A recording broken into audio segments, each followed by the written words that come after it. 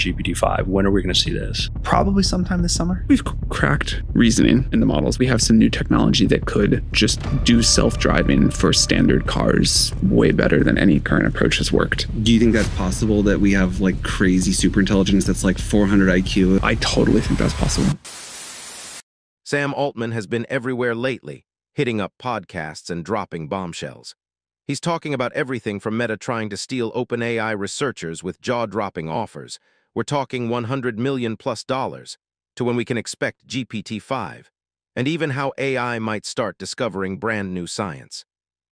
I've grabbed the most epic moments from all these interviews, and we're gonna break them down together. But before we dive in, do your part. Smash that like button and hit subscribe so you don't miss any of the latest drops in AI and tech. This next conversation, it's a special one. Sam Altman joins his own brother, Jack Altman, on Jack's podcast. Yup, same last name, same gene pool, different questions. Let's go. Speaking of social, actually, can I ask you about the whole meta scale thing? Of course. So what's the situation there? Look, I've heard that Meta thinks of us as their biggest competitor. And, I think it is rational for them to keep trying. Their current AI efforts have not worked as well as they've hoped. And so here's the deal. Meta sees OpenAI as the competition. But it's not just Meta. Google, Microsoft, Amazon, all of them are staring straight at OpenAI like it's the final boss. Why? Because OpenAI isn't just building killer models. They're moving into hardware, Johnny Ive collab, and consumer apps, trying to become the AI destination for everyone. And honestly, they're kind of crushing it. Meanwhile, Meta has been pushing its own AI family, the Llama 4 models. They're solid, but still not on OpenAI's level. Despite all the billions spent on GPUs, training, post-training, and hearing top researchers, Zuck wants the best, and he hasn't gotten it yet. So what's he doing? Pulling out all the stops. One wild move, Meta's teaming up with Scale AI and trying to bring Alexander Wang, the CEO, on board to lead a superintelligence dream team. And here's the craziest part. Sam Altman reveals that Meta has been offering OpenAI researchers over $100 million just to jump ship. That's not salary, that's just bonus. A signing bonus, that's how intense this battle has become. Zuck is in full beast mode. If one plan doesn't work, he'll try another again and again until something clicks. Let's roll that clip. I think it is rational for them to keep trying. Their current AI efforts have not worked as well as they've hoped, and I respect being aggressive and continuing to try new things. And again, given that I think this is rational, I expect that if this one doesn't work out, they'll keep trying new ones after that. I remember once hearing Zuck talk about how, Google in the early days of Facebook, it was rational for them to try social, even though it was clear to people at Facebook that was not going to work. And I feel a little bit similar here, but they started making these giant offers to a lot of people on our team, $100 million signing bonuses, more than that comp per year. That's crazy. And it is crazy. I'm really happy that at least so far, none of our best people have decided to take them up on that. I think that people sort of look at the two paths and say, all right, OpenAI's got a really good shot, a much better shot at actually delivering on superintelligence, and also may eventually be the more valuable company. But I think the strategy of a ton of upfront guaranteed comp, and that being the reason you tell someone to join, really the degree to which they're focusing on that and not the work and not the mission, I don't think that's going to set up a great culture. Yup, you heard that right. Meta is tossing out $100 million+ bonuses to lure OpenAI researchers. And that doesn't even include the crazy comp packages on top. But here's the thing, Sam Altman isn't impressed. He says that kind of money war doesn't build a great culture. In Silicon Valley, the real legends, engineers, researchers, founders, they don't join for just cash. They join to solve the hardest problems with the smartest people on the biggest missions. And here's a mic drop moment. Sam straight up says if OpenAI succeeds, it'll be more valuable than Meta. And when that happens, his team will walk away with even bigger rewards than Zuck's offers. Still, $100 million is no joke, that's life-changing. And yet, no one's left OpenAI, not one. That tells you everything about the mission they're on. This is the real AI talent war. And if you're wondering how you can get a piece of the billions Zuck is throwing around for AI researchers, maybe it's time to learn Python. The thing that I think will be the most impactful on that 5 to 10 year time frame is AI will actually discover new science. And this is a crazy claim to make, but I think it is true. And if it is correct, then over time, I think that will dwarf everything else. Why do you think it'll discover new science? Well, I think we've cracked reasoning in the models. We have a long way to go, but I think we know what to do. And, O3 is already like pretty smart. You hear people say like, wow, this is like a good PhD. What does it mean to crack reasoning? The models can now do the kind of reasoning in a particular domain you'd expect a PhD in that field to be able to do. In some sense, we're like, oh, okay, the AIs are like a top competitive programmer in the world now. Or AIs can get like a top score on the world's hardest math competitions. Or AIs can like, do problems that I'd expect an expert PhD in my field to do. And we're like not that impressed. It's crazy. In the next clip, Sam Altman dives into something mind-blowing, AI discovering new science. This isn't some sci-fi theory anymore, it's already happening. Take Google's Alpha Evolve project. It found a 1% boost in infrastructure efficiency. That may sound small, but at Google scale, that's billions saved. And that's just the start. Altman believes we're heading into an era where AI becomes a scientific partner, uncovering breakthroughs we couldn't reach alone. Let's roll the clip and prepare to have your brain stretched. Did the way reasoning happen the way you thought it would happen? Like often has happened in the history of OpenAI, pretty often, the dumbest first approach turns out to work. So I don't think I should be surprised by that anymore. And yet it's like a little surprising each time. So reasoning will lead to science going faster or just new stuff or both? Both. I mean, you already hear scientists who say they're faster with AI. Like we don't have AI maybe autonomously doing science, but if a human scientist is 3 times as productive using O3, that's still a pretty big deal. Yeah. And then as that keeps going and the AI can like autonomously do some science. Now here, where it gets juicy, Sam starts hinting at humanoid robots.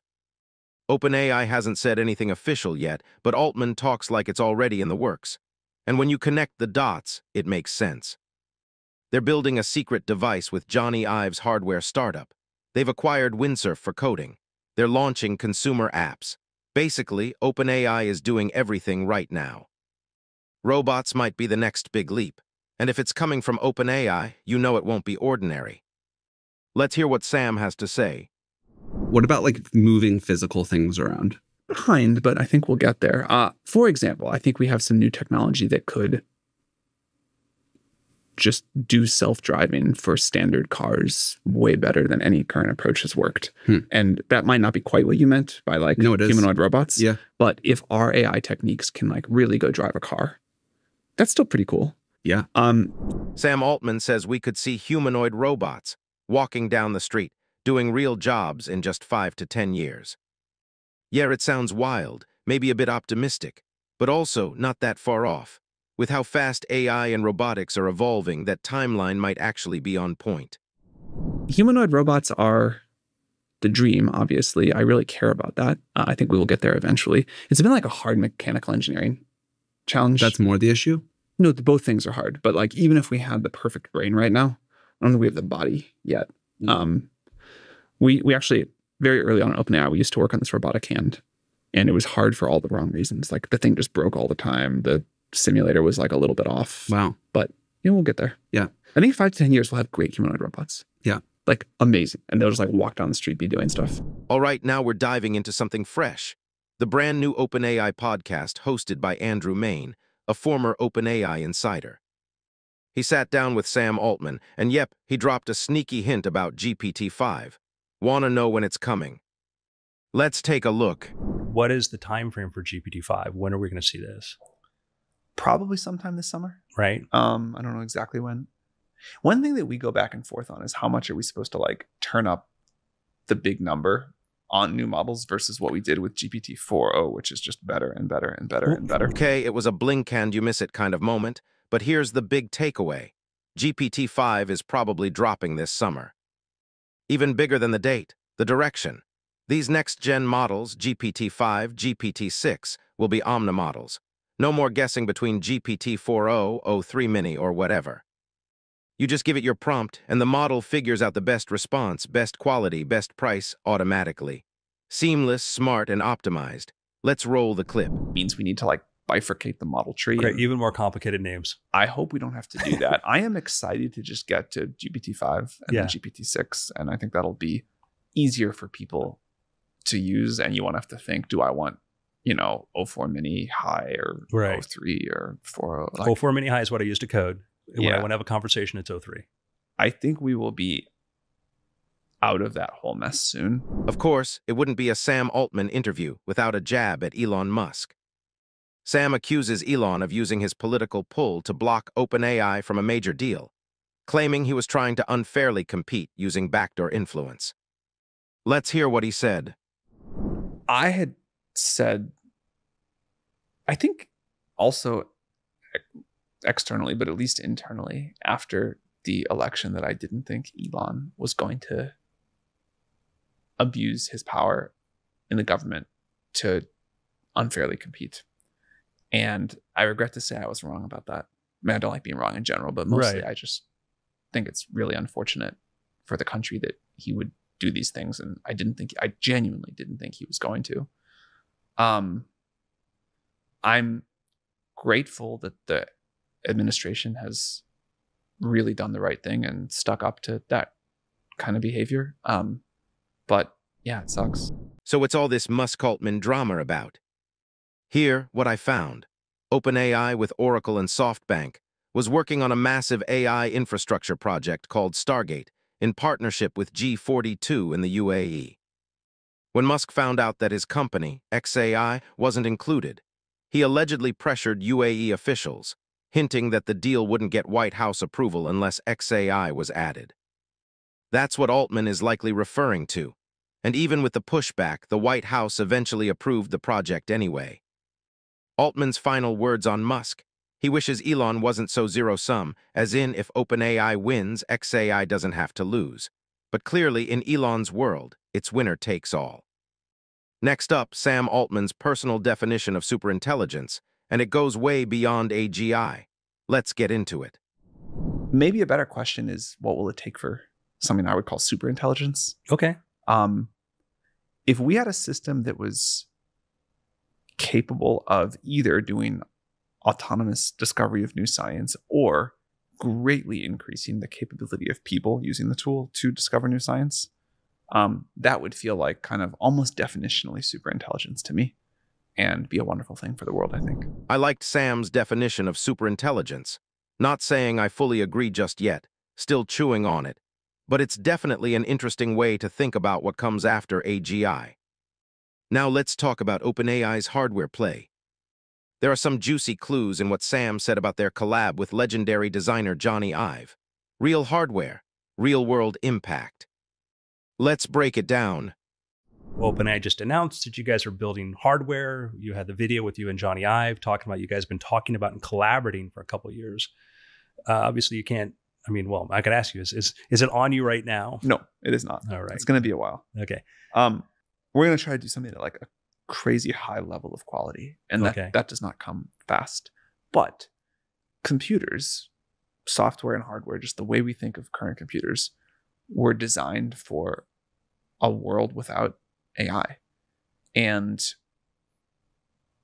now we're in like a very different world. And what you want out of hardware and software is changing quite rapidly.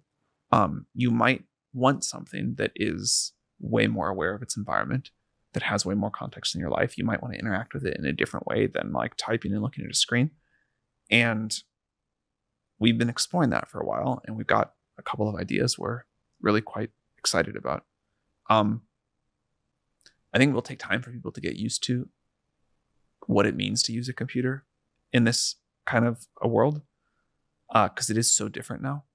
But if you like really trusted an AI to understand all the context of your life and your question and make good judgments on your behalf, where you could like have it sit in a meeting, listen to the whole meeting, know what it was like allowed to share with who and what it shouldn't share with anyone, and kind of what your preferences would be, and then you ask it one question and you trust that it's going to go do the right follow-ups with the right people and do like, you can then imagine a totally different kind of how you use a computer to get done what you want. Sam clearly wants his iPhone 2007 moment that iconic launch that changes everything.